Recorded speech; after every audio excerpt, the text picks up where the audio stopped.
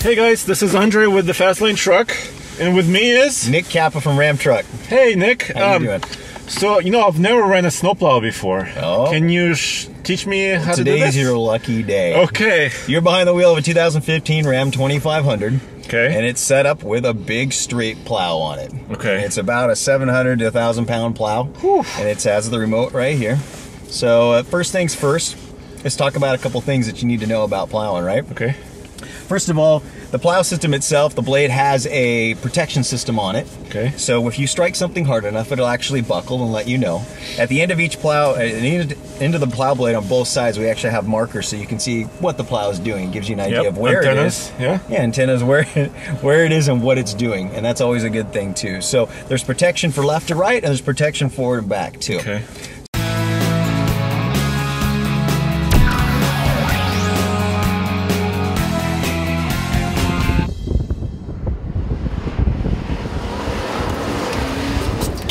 So, grab a hold of this controller and put it in your hand to where you can do shifts on the column and grab the wheel with it at the same time, or maybe you want to make adjustments. So the idea is to have it in a position on your hands to where you can function the plow controls, the buttons right there, and also be able to make shifts forward and backwards. Because when you're plowing, you're doing a lot of forward and backward movement. And here are the buttons.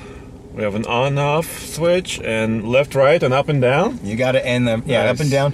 So let's practice moving with the plow and figure it out. So it's down right now. It is down, right? Is the blade on? No. Okay, turn it on. Okay. That's on. Go ahead and play with it a little bit and figure out how it works. Okay, now I can tell it's up. So you got up. You got left and right. It's all hydraulic. Okay. So one of the coolest functions of the newer plows is a double tap to bring it into float mode. So go ahead and double tap down. You see how it's red now, the button? Okay. Tells you it's in float mode. Oh, that means that the plow's weight is what's holding it to the ground right now. So as the truck's moving up and down over a bumpy section, the plow can freely move up and down with the weight. And it's done heavy. automatically. Yeah, it moves freely with the weight only. Now the plow itself is sitting on pucks. So the pucks are adjustable to be able to allow you to be able to figure out how far down you want to cut. Now right now we have them pretty well adjusted to get a really nice clean cut, and we're working with a really even surface. But if you're working with an uneven surface or something that maybe has, I don't know, inch or two holes here and there, you'll probably want the cut pucks to be a little bit higher. A lot of people cut with no pucks at all, and they just run on the edge of the blade, but that takes a lot of experience. So for us today, purpose to be able to learn how to do it, we run on pucks. Okay, so if I want to turn around, I need to bring the plow up. You got it. Let's bring the blade up. All right. So something else too, while you're driving down the road, you want to make sure that the plow is angled to the right. So you have the right side tucked in and then the blade's up. That does two things for you. One is if you catch something on the edge of the blade, it doesn't damage the plow or the truck while you're at speed traveling from one place to another. Also, it allows air to flow into the grill of the truck. And cooling is very important when you're running heavy-duty trucks and you're plowing. So you see on the dash right now, you have different adjustments for that cluster screen. For this situation and the work you were doing, we have the temperature for the transmission in display. So that allows you to be able to see what you're doing. You're sitting at about 150 degrees right now on the temperature, which is normal. Which is good, yeah. So now you're lining up, and you're trying to figure out what cut you're going to make. Okay. And you know what? Got to pay attention to the type of material you're moving. If it's thick or wet snow, or if it's fluffy snow, or if it's like this, which is basically moving a bunch of boulders. They're really, this is hard snow. We're in negative 20, negative 30 degree weather. These snowballs are not just light fluffy. They don't break easily. So you got to keep that in mind when you're moving the blade, because the truck and the blade can only push so much material at one time.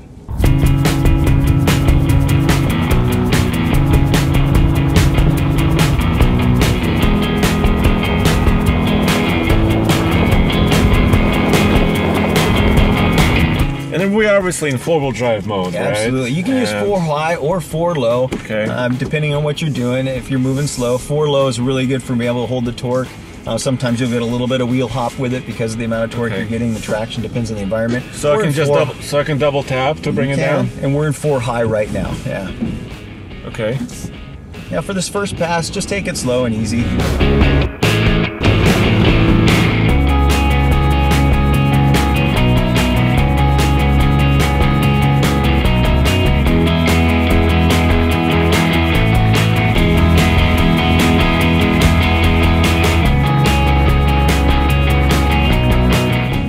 Okay. There's a lot of snow. I mean, there's like a couple of feet there. Right? Yeah, a couple feet. There's sections where there's a foot, maybe a little more than a foot, but yeah.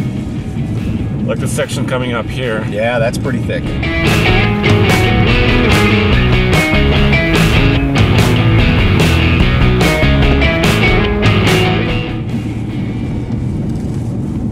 Hey, it's going through Okay, pretty now pick up the blade. Okay. Now stop. Okay, what I want you to do now, yeah, go ahead and stop here. Okay. What I want you to do now is flatten out the blade. I want you to back up. Okay. See, now you use your right hand, right? Keep one hand on the wheel. That way, that's why you're holding the remote with the extra fingers. So you get the remote. So go ahead and back up. If you're moving a lot of material at one time, or you're hitting heavy snow, you'll want to get some forward momentum before dropping the blade. That'll help you continue on and help the truck and you get work done quicker.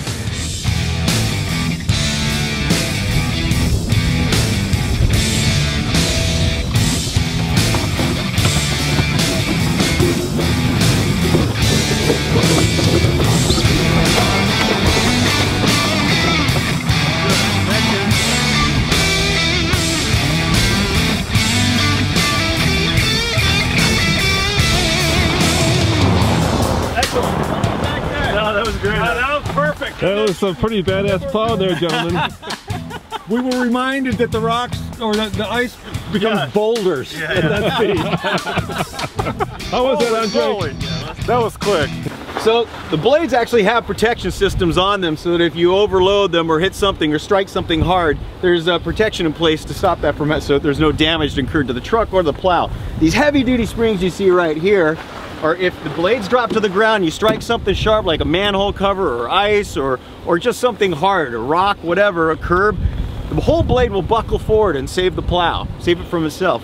Also, if you have it angled like this and you strike something on the side that's raised or out, it'll also fold back and there's a back pressure that throws all the hydraulic fluid back into the reservoir, saving the plow again. So it's important to have those safety systems because a lot of times when you're plowing, you don't know what's underneath it.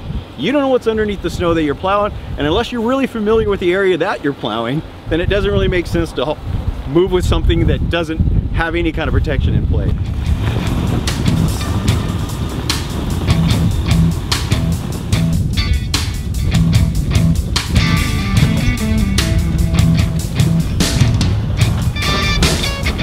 Put 500 pounds in the bed over the rear axle to try to do it, because it's not only do you have 700 to 1,000 pounds sitting on the front, it's also hanging off, so it has an exponential factor of leverage. Something else you need to pay attention to. Not all snow is the same. Some snow is nice and fluffy. This is more like a rock. So when you're moving material, you need to make sure you understand that you're moving different types of material. Sometimes it's lighter snow, fluffier snow, you can take a bigger bite. But when it's snow like this and we're dealing with negative 20 degree or negative 30 degree conditions, they tend to rock up and turn into, you know, more than crisp cookies. They're more like rocks than they are the light fluffy stuff that we all snow and ski on.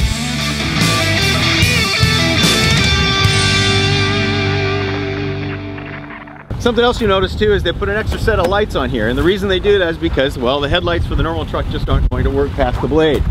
When you're traveling down the road, you want to make sure the blade's cocked out. That allows airflow to go to the grill to cool the truck. Also, if you're cocked out on the left-hand side is how you're going to run it. You're going to run it actually the opposite direction. You see it here. If you catch something on the side here, it's not going to do damage to the truck or the plow.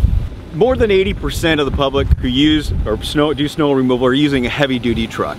And the reason for that is you want the wider track, you want the heavier weights, you want the more durable transmission, you want to be able to have a front gower, a front weight capability for the truck to be able to hang a big plow like this off, because when it really comes down to it, most of the people moving snow are doing it for commercial reasons, and the idea is to move a lot of material by the hour. Hey Nick, people say that after you plow with a truck, it's pretty much useless. Is that true? No, not at all. You haven't heard that? No, I haven't heard that at all. I've heard that. And I think a lot of times people buy trucks because they have plow kits already on them.